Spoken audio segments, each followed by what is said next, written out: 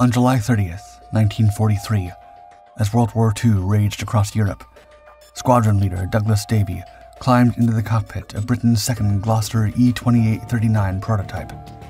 This sleek, single-engined aircraft represented Britain's urgent attempt to catch up with German jet technology. Davie's mission was to push this experimental jet to its limits in a high-altitude test flight. As he taxied down the runway, the Power Jet's W.2B engine roared to life, its distinctive whine echoing across the airfield.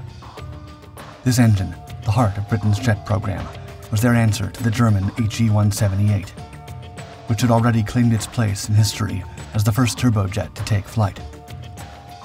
The E-28 accelerated rapidly, lifting off smoothly as Davie pulled back on the control column.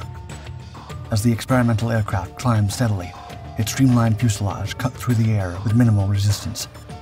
Davie watched the altimeter climb past 10,000 feet, then 20,000 feet, the thin metal skin of the aircraft growing colder as they ascended. At 30,000 feet, Davie began to put the aircraft through its paces, testing its maneuverability and responsiveness. The E-28's low-wing monoplane design allowed for exceptional stability, even in the thin air at this altitude. He pushed the throttle forward, feeling the surge of power as the jet engine propelled the aircraft to speeds approaching 500 miles per hour, a testament to how far British engineering had come in such a short time. At 33,000 feet, Davie felt the controls stiffen. The right aileron, crucial for controlling the aircraft's roll, had become stuck. In an instant, the E-28 began to spiral out of control, its metal frame shuddering under the immense stress. As the aircraft plummeted towards the earth, spinning wildly, Davie fought against the G-forces, threatening to pin him to his seat. The altimeter spun backwards at an alarming rate, while the airspeed indicator climbed dangerously into the red zone. With each passing second, the ground below grew larger. He had only moments to make a critical decision.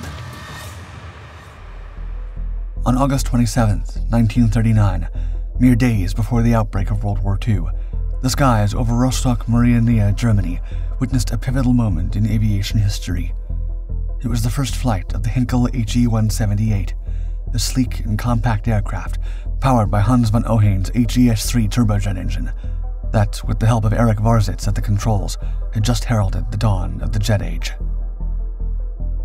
As tensions mounted against the looming Nazi threat, British engineers also raced to master their own jet propulsion technology.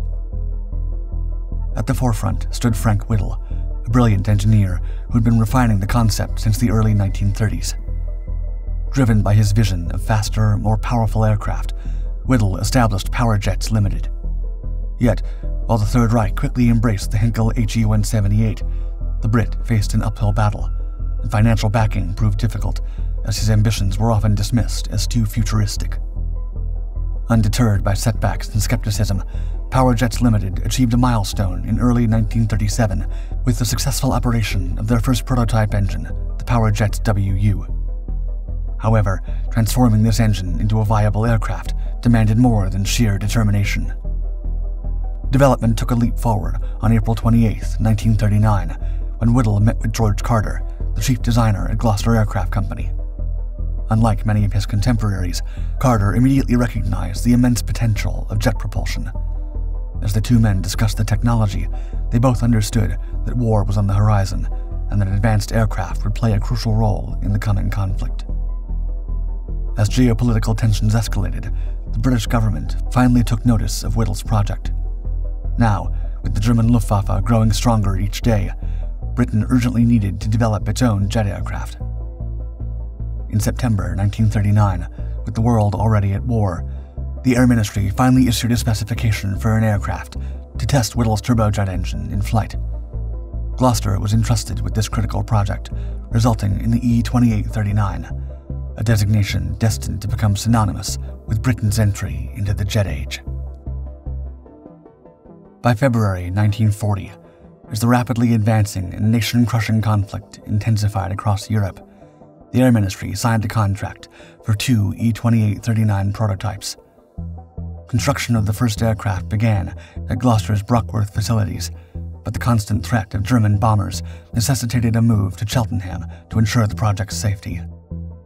The development process already ambitious, faced additional challenges as the Battle of Britain unfolded.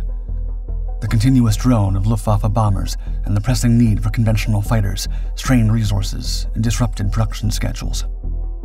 Despite these obstacles, Whittle and Carter worked tirelessly to transform their groundbreaking concept into a functional, flight-worthy machine. Initially, there was some uncertainty about how a jet aircraft might handle in flight. Carter and his team explored different design options, including twin fins for better stability and various jet pipe configurations. Ultimately, they chose a longer fuselage to address concerns about the effects of the jet exhaust, ensuring the design would be both functional and reliable. While the E-2839's primary purpose was to test Whittle's engine in flight, the Air Ministry specification required the aircraft to accommodate two 77mm Browning machine guns in each wing. Armament wasn't used for initial trials, but they still had to account for their weight and space for future combat adaptation. Despite Whittle's frustration with production delays, the first prototype was completed in April 1941.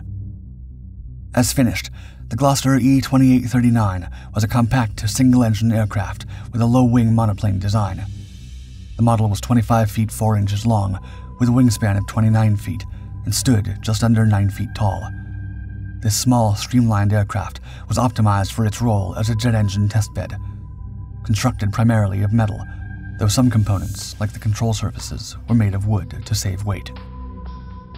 The model's wings were slightly swept back and thicker than those of conventional aircraft to provide the necessary lift at the lower speeds anticipated during early tests. The revolutionary Power Jets W.2B turbojet engine was mounted in the fuselage behind the cockpit, with the air intake located in the nose to ensure efficient airflow into the engine. This setup gave the aircraft a round, slightly tubby appearance, typical of early jet designs, where the fuselage needed to accommodate new engine technology. The cockpit, though unpressurized and equipped with basic instrumentation, was functional. The E-28 even featured a tricycle landing gear, quite a modern feature for the time, providing better ground handling and stability. While an experimental aircraft, the E-28 was just the beginning. The plan was clear. Once it proved its capabilities, the design would evolve into a more advanced twin-engine fighter. On the evening of May 15, 1941, anticipation filled the air at Royal Air Force Base Cranwell. Gloucester's chief test pilot, Philip Edward Gerald Jerry Sayer, prepared to make history with the first flight of Britain's pioneering jet aircraft, the Gloster E-28 Weather delays held the team in suspense until 7:40 p.m., when Sayer finally received clearance. He guided the aircraft into position on the long, hard-surfaced runway. With brakes engaged, Sayer advanced the throttle. The engine's pitch rose to a deafening roar as it reached 16,000 revolutions per minute. Releasing the brakes, Sayer felt the E-28 surge forward, gradually picking up speed down the runway. At about 80 miles per hour, after covering 600 to 700 yards, the experienced test pilot sensed the aircraft was ready. Trusting his instincts over pre-calculated speeds, he eased the nose up. The E-28 responded, lifting smoothly into the air. Climbing steadily to 1,000 feet, Sayer retracted the landing gear and continued his ascent at reduced power. That day, the aircraft reached a maximum speed of 240 miles per hour at 4,000 feet, handling precisely as expected and confirming the jet engine's in-flight capabilities. After 17 minutes, a brief but pivotal moment, Sayer brought the E-28 back to Earth, marking Britain's entry into the jet age. While this achievement was monumental for Britain, by the time their newest jet took to the skies in May 1941, the German HE-280 had already flown, making the E-28 the world's third jet-powered aircraft. Nonetheless, pilot Sayer completed 14 additional successful flights, rigorously testing the aircraft under various conditions. However, concerns about stress on the cast aluminum compressor case limited maneuvers to 2G forces. The E-28's testing program continued relentlessly in the following years. Tragically, Sayer disappeared during a flight in a Hawker Typhoon on October 21, 1942, presumed lost in a mid-air collision. His colleague, Michael Daunt, took up the mantle, continuing the crucial testing work. On June 24, 1943, Gloster test pilot John Grierson pushed the first prototype to new heights. In a grueling 27-minute climb, Grierson took the E-2839 to 41,600 feet, ultimately reaching a maximum altitude of 42,170 feet. This flight marked the completion of Gloster's testing program, and the aircraft was subsequently entrusted to the Royal Air Force establishment at Farnborough for further evaluation. As the first prototype underwent rigorous testing, a second model was already underway. The second prototype E-2839, equipped with the more advanced Power Jets W.2 engine, joined the test program on March 1, 1943. This aircraft, an improved version of its predecessor, was entrusted to the skilled hands of Gloster test pilots John Grierson and John Crosby Warren. The testing phase quickly revealed challenges, as the jet engine, still a new and somewhat unpredictable technology, exposed issues with oil and lubricants, prompting the team to make necessary adjustments. Despite these setbacks, the prototype was ready for a critical demonstration in April 1943, when the model took to the skies over Hatfield, performing for an audience that included the Prime Minister and key members of the air staff. The demonstration was a success, showcasing the jet's potential to those responsible for Britain's aviation future. By June, the aircraft returned to the factory, where it was fitted with a more powerful W.2B engine.